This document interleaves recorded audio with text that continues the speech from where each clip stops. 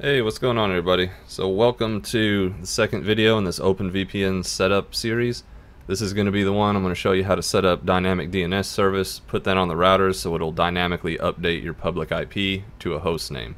So you can use any service you want really, and you can also configure this in the GUI if you don't feel like doing it in command line. However, keeping with the trend of this series, we're going to be doing everything in command line anyway. So here's noip. This is what I use. This is a dynamic DNS service. I like it because it is free. However, you do have to verify your host names every 30 days and you have a maximum of 3. So you can only have 3 of these things set up, and every month you're going to get an email being like, hey, you need to confirm your host name. Is it still good? Because if you don't, it'll delete it out of there. So if you just go to the sign up, there's my email I used, kind of scroll down. You can, it's always going to offer you enhanced. The site wants to push that. But if you just do a free sign up, put in your email and all that, you should be good to go. You can also set up a host name right from there if you want, but we're not going to. So I'm going to log into the account that I already made, and here's your dashboard. You can see I deleted my host names out, so I have 0 active host names, and right here under quick add, you can enter in the host name you want to use. So the ones we used for this tutorial, I think we had home router 12, and we used .ddns.net. So you can select any of these you want really, but ddns.net is the one we're going to use, and we'll go into add host name, and success, we have 1 active now. Now the second one was going to be friend router 12. Well, we don't do the .ddns, so friend router 12 is our host name. We're going to add that, and now we have 2 active host names. And if we click on this, then it'll show us both of our host names along with the last update they received, which was right now. We just created them, and it'll show your public IP right here that you just created these with. So obviously they're blurred out on mine. I don't want everybody seeing my public IP address, but once these update from the routers, it's going to show the public IP of the routers and when they updated. Now just to show you how to do this in the GUI if you want to, this is under services, DNS, and if you scroll down to the bottom, then there's this dynamic DNS section. And you would put in, let's see, not web, down here, service, scroll down to noip if you're using it. Like I said, you can use any of these other services. The setup is the same. Noip, you would put in the host name you were wanting to use for it. So if this was your home router 12.ddns.net, and then the login is going to be for your noip account. Now, actually, I forgot to show you this. You need to go, once you set up your account, you need to actually go to your account and put in a username right here. So this is different from your email that you use to set the account up. Your username is what you're going to use to put on the router to update this host name.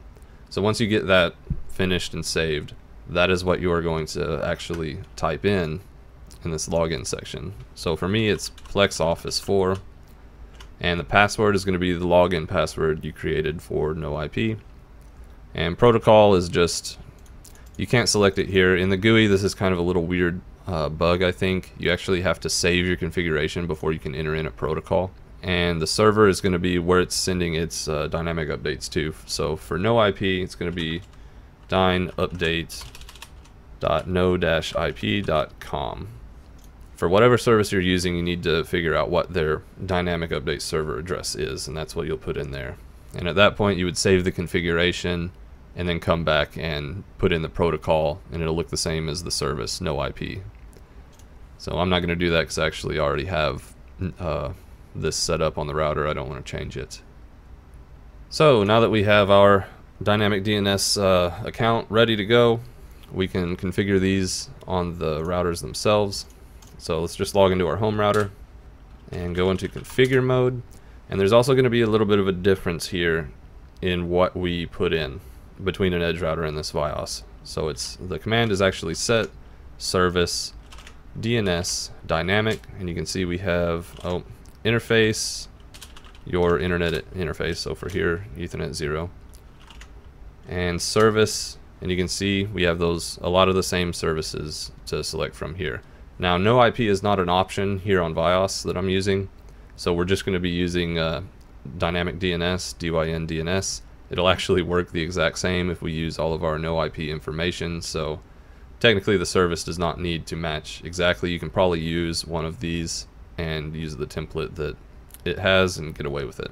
So service dynamic DNS, on the Edgerouter you would put in noip, and then we're going to have to put in a value for all of these. So hostname, homerouter12.ddns.net, and then backspace that up, do login, Plex Office 4, back that up, I'm going to do a password, I'm not showing you my password, and then the update server, which is dynupdate.no-ip.com.